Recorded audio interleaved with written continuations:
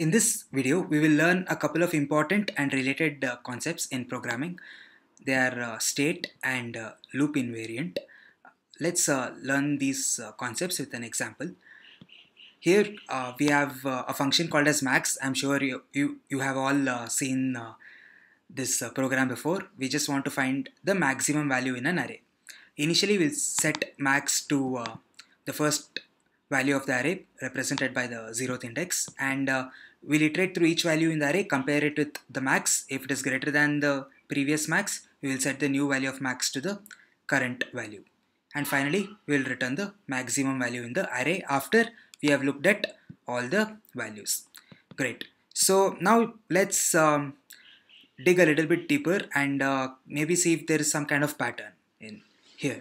So first let's learn what state means.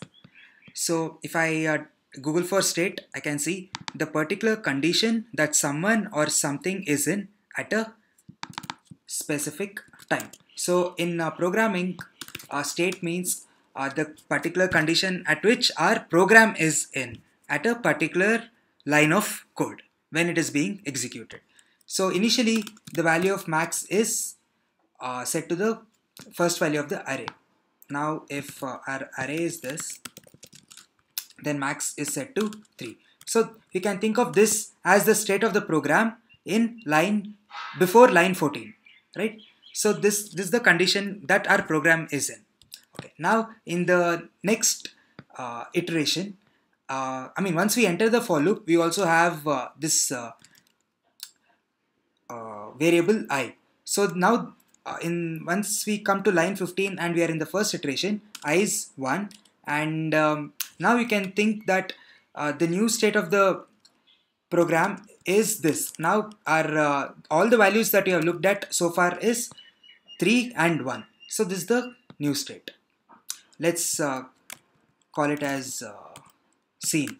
So scene is an array which is like, think of it as like an imaginary array to represent everything we have seen so far. So now if these are the two values we have seen, and then the maximum value is still 3. So this is the state that we are currently at. And in the next iteration,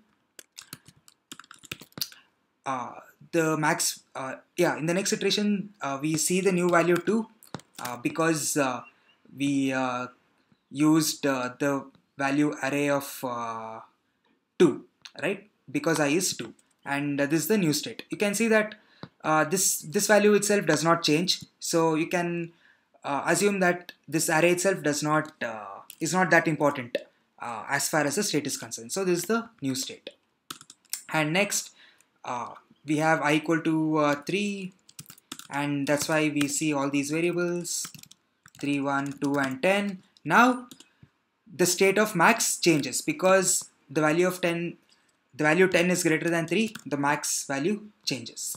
So that's it. This is the state of the program, and we can continue until we reach the end. At the end of the loop, the max value will be 11 because it is the largest, and I will be equal to the length of the array, and the scene array will be equal to the original array. So this is the final state of the program, and this is important because we need to check whether we are taking a step in the right direction when we are solving our problem. As you know, computers can execute only one step at a time.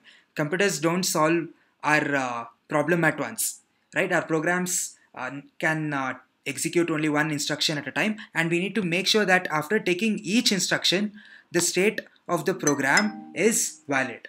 That is, we need to verify whether we are taking the step in the right direction, so that at the end of our program we get the desired result. And this is also one of the reasons why printing the variables after each iteration is useful.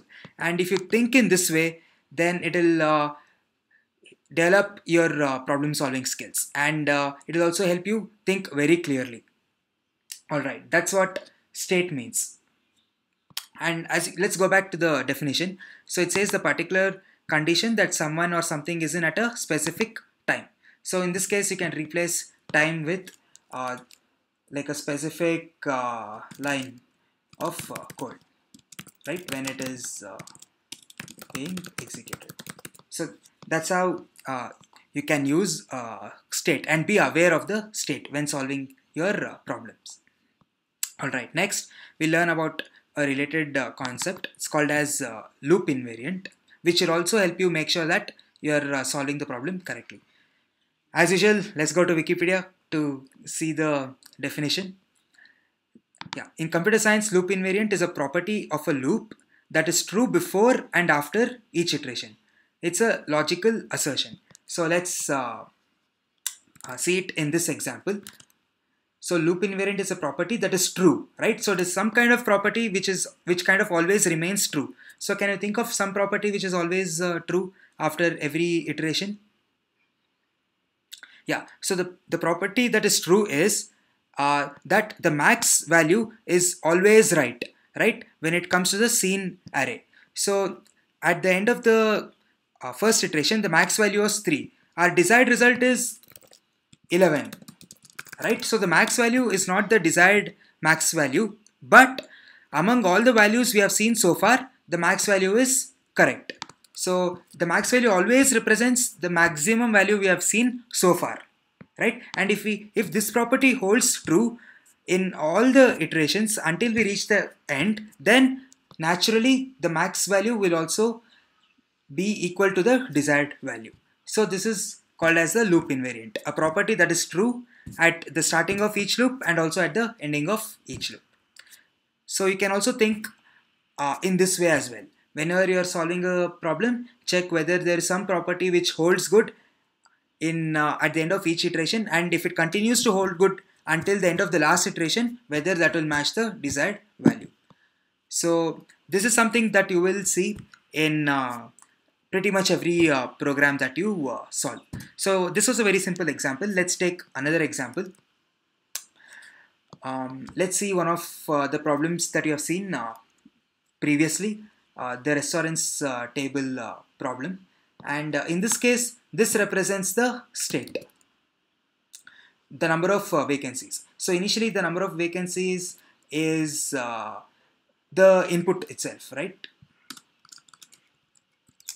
Now let's say we have like two tables of size 1 and two tables of size 2, and we come across like a bunch of people, 2 1 2 1 1 2 2 and so on. Initially vacancies is 1's 2. There are two vacant tables of size 1, two vacant tables of size 2. By the way, I'm assuming that you already watched the previous videos and you already solved the problem. If not, go back to that problem, solve it and come back to this. And then the semi-vacant 2's is 0. Now when we see the first value, you can assume that the scene array is just 2, and now the new value of vacancies will change. So we have only one vacant table of size 2 now. So this is the new state. And now when we add a new customer who requests one table, the value of 1 decreases. So this is the new desired state. So what you can do is even before writing your code, you can write down the state of your program after every iteration, and finally come up with the code which makes sure that the state changes properly. So that's how we can use state and loop invariance to solve problems and think clearly.